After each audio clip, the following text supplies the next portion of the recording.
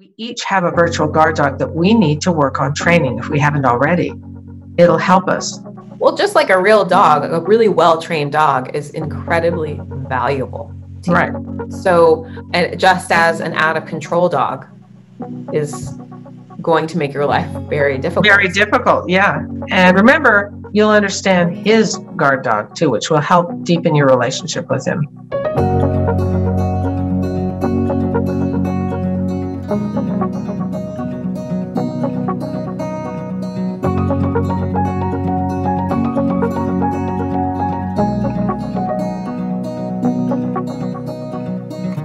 Hello, everyone. Welcome back to the Fascinating Womanhood channel, where we talk about everything that has to do with developing femininity and building strong, long-lasting, loving relationships. I am Cherry Lynn, and I'm here with my mom, Dixie Andelin Forsyth. Hi. Hi. So today we are talking about the guard dog, not an actual dog for anyone new to our channel, but this is something that refers to this imaginary guard dog in your mind. The concept came from Dixie's book, Fascinating Womanhood for the Timeless Woman. So if you haven't read her book, you definitely need to, because this video is really a continuation or a companion to what's going on in her book. And we've received a lot of questions about the guard dog, and we wanted to talk today about how to train your guard dog. So what are we talking about for those that have not read your book, or maybe you're a little bit unsure about what it means?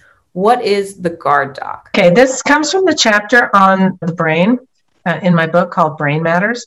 There's the intuitive upper right part of your brain, the logical left side of your brain that is more memorizes things, verbal and all that. And then the part that people don't talk about so much is the downstairs part of your brain, which is really called the amygdala. But because we're not all scientists here, we talk about it as downstairs, because it really is kind of like it's in the bottom part of your mind, your brain, and it deals with, some of it deals with heartbeat and all that, and just survival stuff.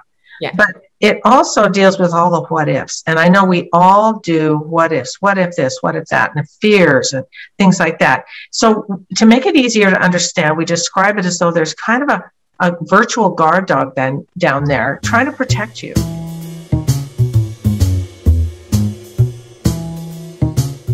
Just like a real dog, it means well, but it isn't always very sophisticated and can't sometimes figure out whether something's real or imagined. So it just is trying to protect you, and sometimes it isn't very well trained, just like a real dog. If you have a dog and you don't train it, it'll totally run your house. If you don't, someone's going to, it's either going to be controlled or you're going to be in control. And so this guard dog, although it's trying to protect you, sometimes gets in the way. If it looks like it might be dangerous, the guard dog says it is dangerous, even if it isn't. So we need to, in order so that this guard dog doesn't keep us panicked at the slightest thing, we need to learn how to manage it. And so that's why it's helpful to refer to it. Sometimes I'll say about my guard dog's barking. Right. And that can happen if you're hungry, if you're tired, if it's saying, hey, we need attention, you need to take care of us. So, I mean, if you didn't have a guard dog, you might die of thirst because you just don't tell yourself you need to drink. How did you come up with this? And why did you decide to put it in your book about developing femininity? What is it? How does it all connect? It helps you understand not only yourself, which you need to first, but him, your husband. And I found it so helpful for me in my life and in my relationship with Bob. I wanted to share it with you because he's taught me these things. He's the one who came up with it being a dog. And I said, can I use this? And he said, sure. Now, Bob doesn't get grouchy when he comes home usually, but if he's ever grouchy, it's like when he's really tired at night. He'll be kind of short and like he's more easily irritated. Yeah. So that's when I think, oh, he's tired, his guard dog. It isn't personal.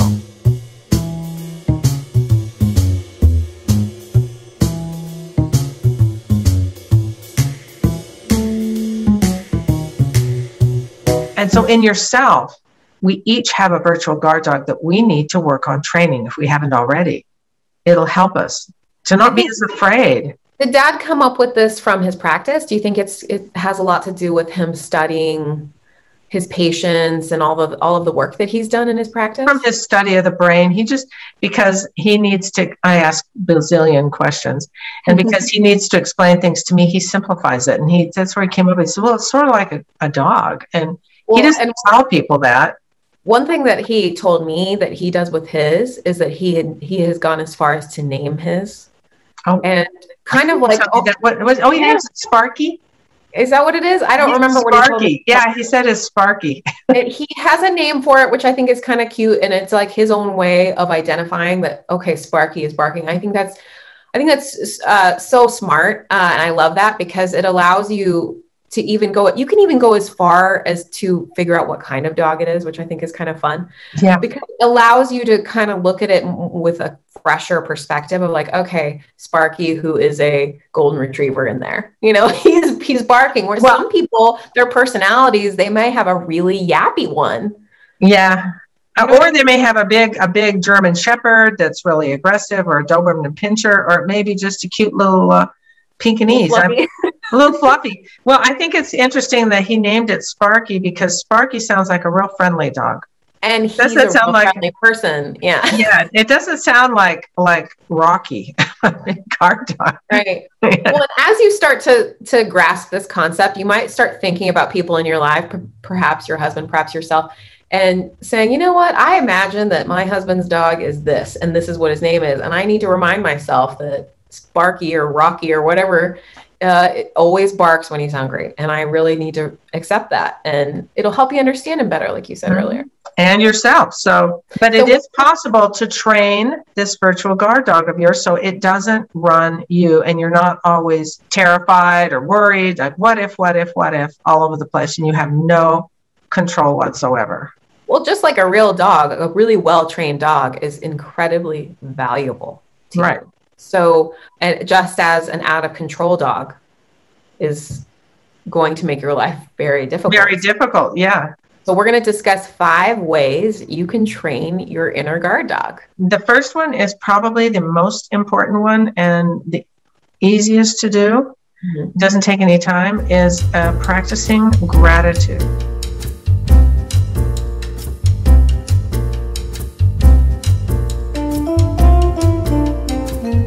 And in my book, we also refer to that as the dopamine shower, because dopamine is a natural chemical that your body produces when you feel safe, when you feel good. If you can allow yourself, especially when you're really scared or tense, to think about some things that you're sincerely grateful for, not just, this, but things that you actually think about and allow yourself to feel the feelings of gratitude for it. Like, I'm really grateful that the sun is shining today. I love the sun. Or I'm really grateful that I look over and there's this man I love lying beside me in bed. I'm grateful for my children, and think about your child or your children and why you're grateful for them. When you feel gratitude, that's an incredibly good feeling. It makes you feel safe. It makes you feel like I'm really blessed. So gratitude can really help you overcome a lot of these things. And that helps to train this guard dog. Bob is an early riser, and he does it when he's just lying in bed before he even gets up.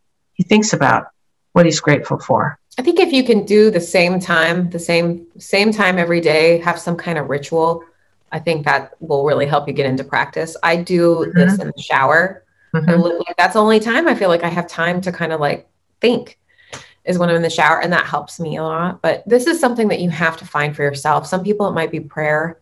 Some people, it might be like literally physically being alone and going on a walk and thinking these things, whatever it is for you, driving in the car. But I think kind of choosing a time every day. Some people journal, just whatever works for you. It's such a huge impact on your mood. We all have things to be grateful for, many things. Even if something horrible happens, there's still always things to be grateful for. And if you can get in touch with those things, not just in your head, but feel it, you can feel the feelings of gratitude, that can really help a lot. And as you practice it, it gets easier, and that actually helps calm your guard dog. And I didn't even mention deep breathing. That's also really simple. When you're really scared, you've got some very scary news, for example, and you don't realize it, but when you do, you often start breathing really shallow and you don't get enough air in. then that makes you more stressed. Okay, number 2, exercise.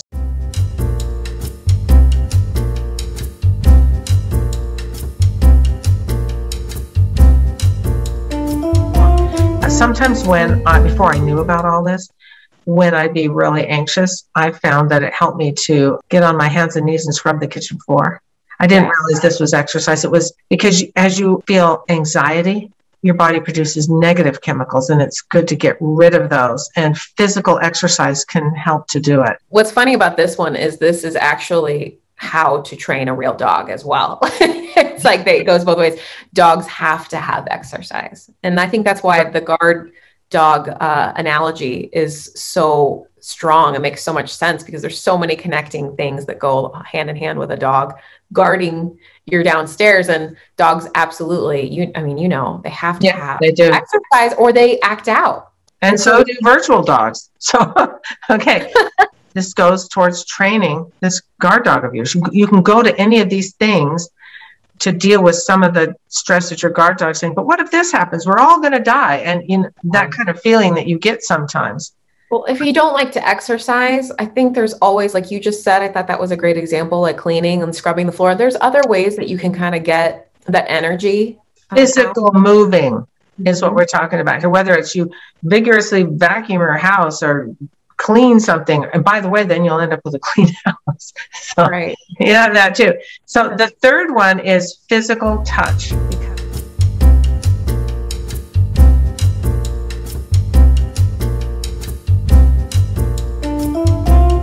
Because that also produces positive chemicals. If you're hugging, sitting close to, touching somebody who cares about you, that also helps you. You can't always do that anytime you want if you don't have children or somebody just handy, but that's something that you can know produces positive chemicals. This one reminds me of the video we did about greeting him, and I'm not just limiting it to greeting, but I think it reminds me of how important it is when your husband comes home or when you're saying goodbye, whatever it is. You can even do this with your kids.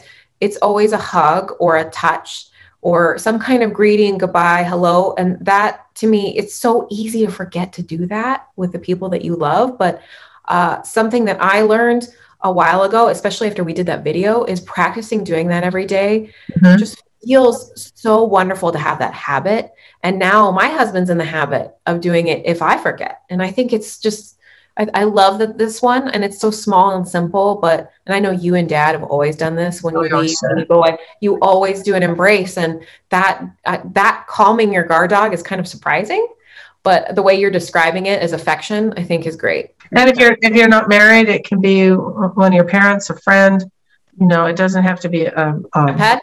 A pet. Yes, a pet. Okay. Number 4, distraction.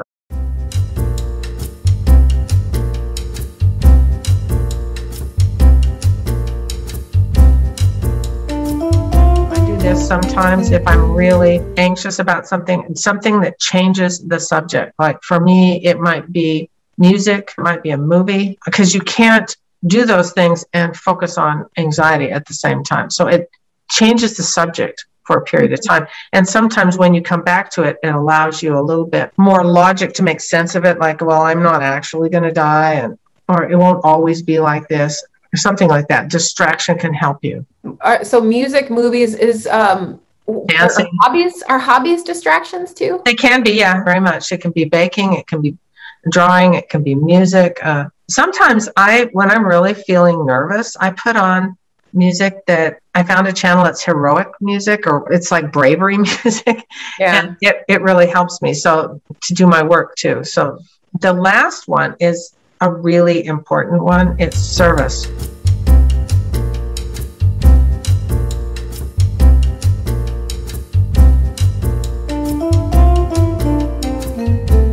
And because this one is also a distraction, but it's acts of kindness, no reward expected, realizing, like we said other times, that everybody is suffering with something in this world, some worry. When you can go outside of yourself and do something for someone else, that will help to train your guard dog.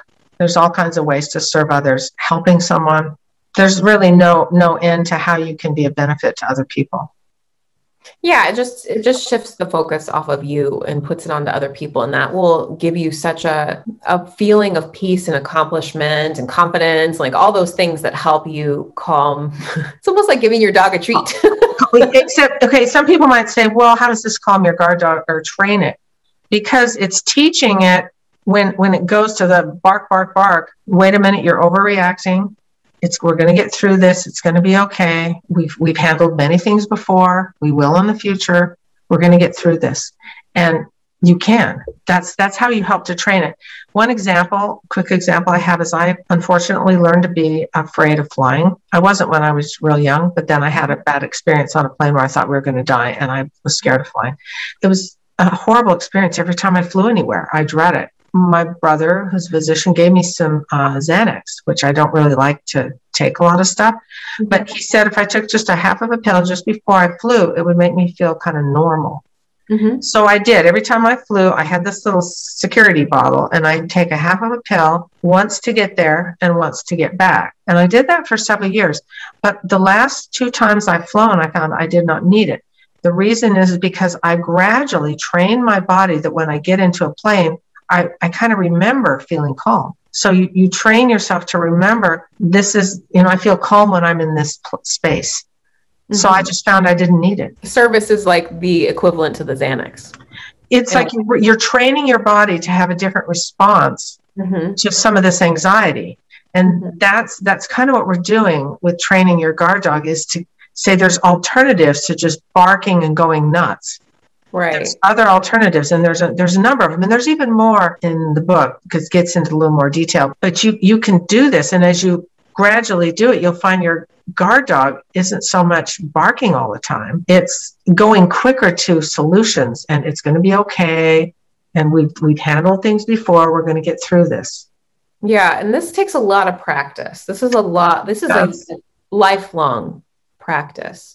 Yeah, but it isn't like you have to be my age before you have any kind of sense of success with it either. You can do this. I mean, like we said, gratitude is instant. And you can do also the physical exercise can be something you can do kind of almost on the spot, unless you're sitting at a desk and you literally can't go anywhere. The gratitude you can do no matter where you are, in a car, at work. Yeah. Anywhere. What I like about this list is it's a list of things that you can do that will prevent your dog from barking ahead of time, as well as approach while he's barking. So it's not just a reactive approach, it's preventative and reactive. And I really like that, because I know for me personally, I need to take more of a preventative approach. Me too. I'm better at preventing the dog, like get the exercise in, get the gratitude in, and that way the dog will be calm, meaning I will be calm later when things become a little bit harder, versus I don't do as well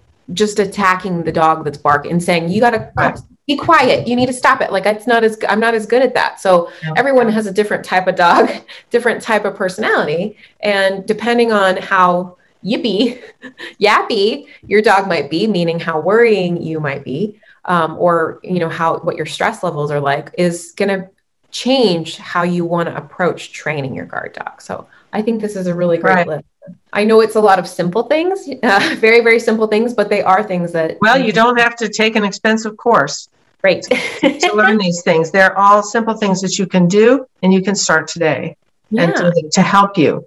And if you want to learn more about the upstairs, downstairs, the chapter 9 in your book, all of that, you definitely need to not only read Dixie's book, like I mentioned earlier, I'll attach her book link to this video, but you should also watch the video we did on the downstairs and the upstairs. We did 2 different videos, and we have Dad featured in there explaining it very carefully. If you want to learn more, definitely watch those. Or if you've already watched those, maybe this one is a great companion to those 2 to help you understand all of this, because it's a lot. And I almost feel like you could have done a whole book on just this, but I'm sure. Yeah. And remember, you'll understand his guard dog too, which will help deepen your relationship with him. Thank you so much for sharing all of this advice today. I think this is a really valuable topic and kind of a fun one too at the same time. Thank you everyone for watching. If you have any questions, I'm sure you do, drop them down below. We would love to hear from you. We are here every week, so don't forget to hit subscribe so you know when we have a new video coming out.